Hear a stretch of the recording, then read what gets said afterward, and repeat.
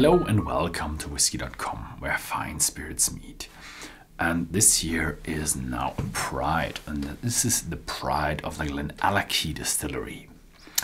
So the Glenallachie distillery, we never had that one yet. That's because it is kind of a new distillery. The distillery was bought by 3 Scotsmen, actually 1 Scot woman, and they bought the distillery.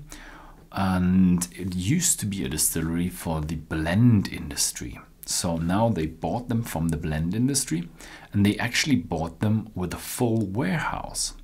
So they have all the stuff ready for bottling. And what they did is they released a 10-year-old, a 12-year-old, an 18-year-old, and a 25-year-old.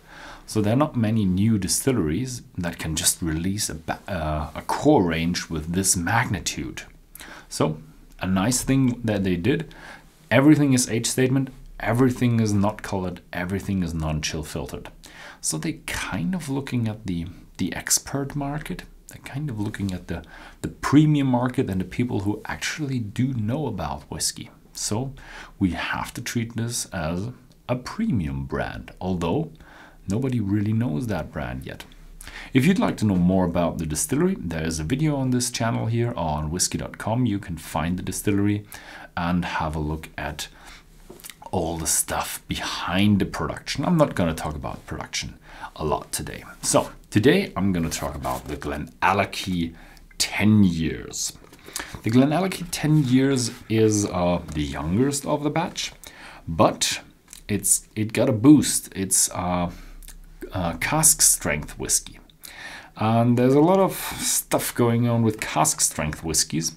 If you do a Cask Strength whiskey, you actually have to do batches to do it right. Because if you do Cask Strength, then you can put a few casks together, still Cask Strength, you don't dilute it. But every year you're going to end up with a different strength inside the tank. And this one here has 57.1% alcohol by volume. And it's batch number 1. Yeah, so this is a true Cask Strength whiskey. So we're gonna see in the next years, we're gonna see batch number 2, batch number 3, and so on and so on. Yeah. Yeah, I already got a sample, so I don't have to open the big bottle. It's 57.1% ABV. That's 114 odd, something odd, 114 proof. So it's quite strong, but I think I can handle it. It was matured in American oak, PX, Oloroso, and virgin oak casks. So quite a variety of casks there. And you already get a sweet note, a honey note, some heather in it, bit of toffee, caramel. There's a overtone on sweetness in that whiskey, with a little bit of berry flavor, like wild berries, blackberries.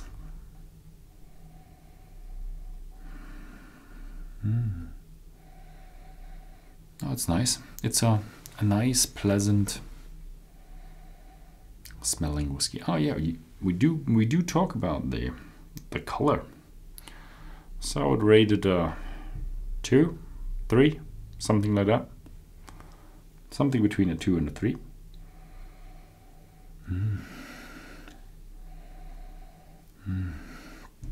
It's nice. It's pleasant.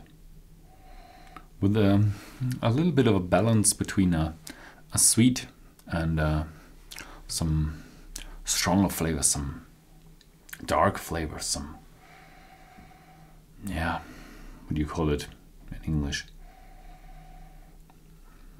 Strong flavors.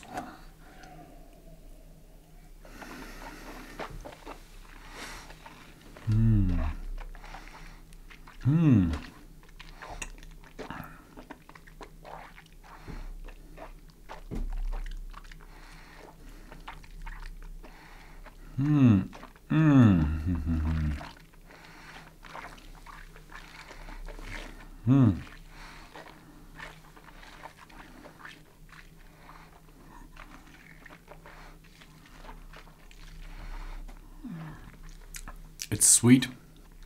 The honey is also in the aroma, and it's a mixture between bitter sweetness and not sweet notes. So you still get the berry notes, bit of a spicy note that you know from.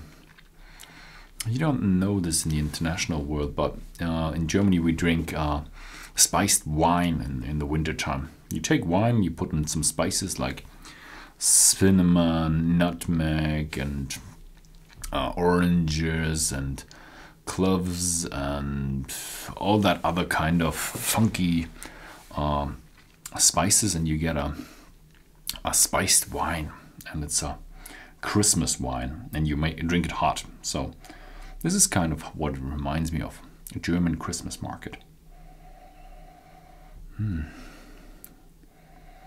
But very subtle on the oranges.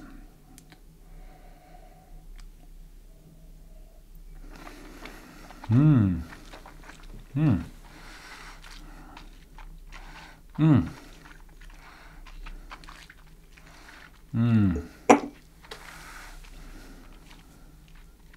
yeah, and it's pretty round for a 57% ABV whiskey.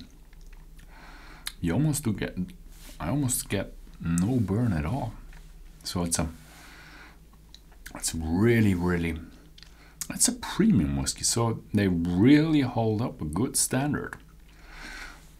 If you get to buy one, I can highly recommend you buy it then. So if you find one on the shelf, I highly recommend you buy one, because they didn't release that many bottles. They only released 12,000 bottles for the batch number 1. So it will probably be sold out pretty quickly if you don't go on to any of the big suppliers. Yeah, thank you very much for watching. If you found this video interesting, then please go to Whisky.com. There's tons of information, news, and everything about you want to know about whiskey. Thank you very much for watching, and see you next time.